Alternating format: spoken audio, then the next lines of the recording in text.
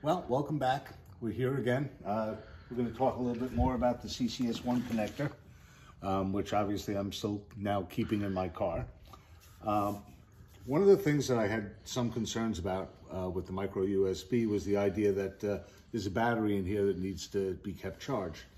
So what I did was I just went out and picked myself up a 12-volt cigarette lighter plug.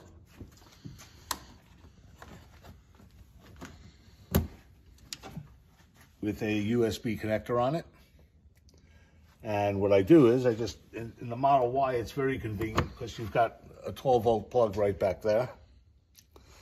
And then I just keep my micro USB connector in there, and I keep it plugged in periodically to make sure that the battery is charged.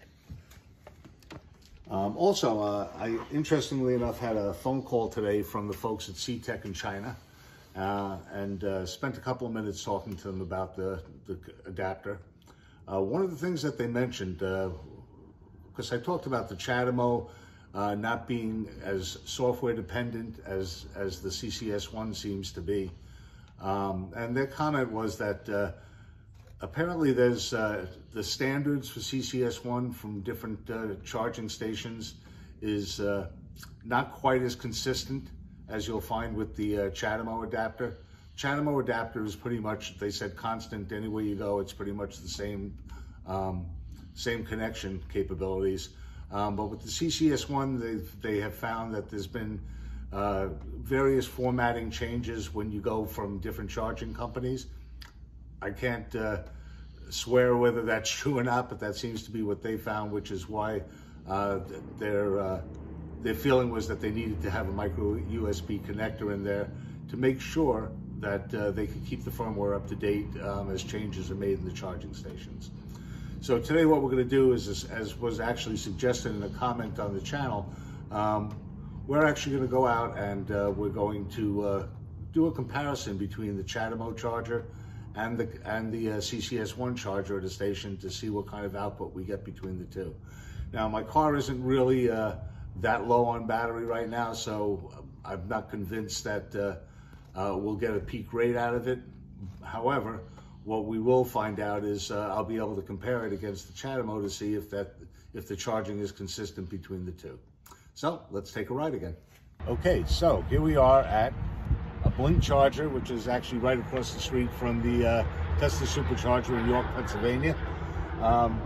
Amazingly, this looks like it's actually operating today. We tried this once before with this charger and it was dead, but it looks like it's alive now.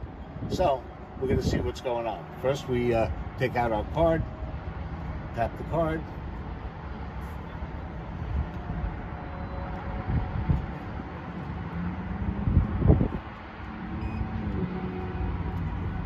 Okay, it's authorizing payment.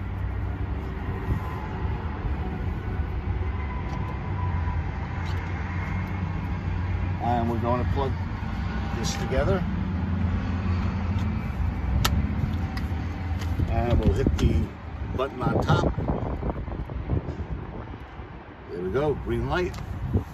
And let's plug it in.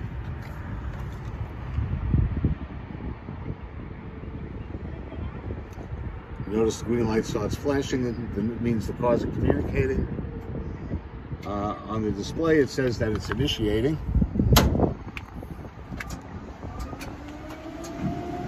Sounds like it's winding up. And we've got a green flashing light on here. So this is showing we have active power of 42 kW there. Let's see what's going on in the car. So we're charging, and even with a 70% battery, we're at 35 kW. Which is pretty darn cool, actually. Just gonna set my limit up. There we go. So we're getting 36 kW out of this DC fast charger with a 70% battery. I think that's pretty good, considering they said roughly what 45 kW is available. So we're gonna run this just for a couple of minutes. And then what we'll do is we're going to change over to the Catamo Charger and see if we get the same rate of charge out of here. Okay, so we ran the CCS adapter just for a minute or two, 2 minutes to be exact. Took 1.6 kW from them, and it maxed out around 38 kW on the charge rate. So now what we're going to do out of the same station, we're going to try it with the Catamo Charger and see if there's any difference. Okay, so we've tried twice now with the Catamo. It's failed both times. I'm going to try one more time.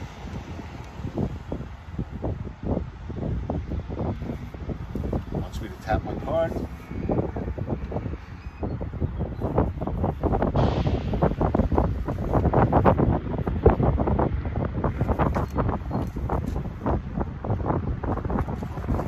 Okay, so it looks like first we're going to plug it in.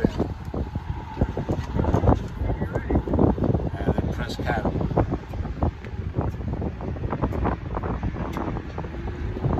Trying to initiate. Making some noise.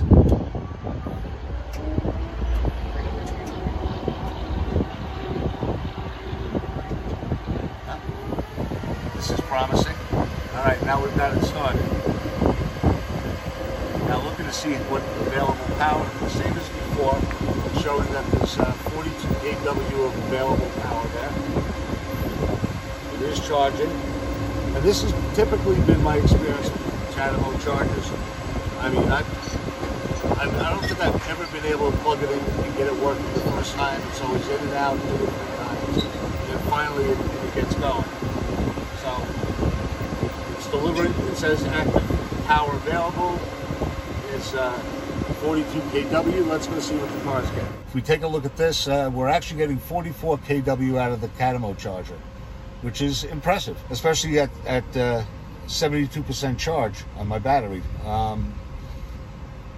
It's also a little strange considering that the charging station says that there's only 42 kW available from the station. But according to this, we're getting 44 kW from this. Now, when I did test the CCS one before, one of the things that we found was that after about 10 minutes at a lower kW rate, after about 10 minutes it picked up and maxed out its charge. We did not give it 10 minutes here, but we may do that just to see if we can get that out of there. So right now I'm going to switch back to the CCS1 adapter, let it run for about 10 minutes, and we'll see if the charge rate is comparable at that point. Okay, folks, so what we did here was we reconnected the CCS1 adapter. I haven't even given it 10 minutes, actually. It's been literally connected for a minute. And as you can see, it's now putting out 44 kW. So it would appear that when we first connected, it was at 37, which was about 7 kW less than the charging station indicated it was putting out. That was the same experience we had before with the CCS, but after about 10 minutes, it picked up to the full rate. It looks like what's going on here is, as we're charging the battery, maybe we're warming it up a little bit here. But so as we're charging the battery, when I first put it in, it was at 37 kW. We pulled it out after 2 minutes, tried the Catamo.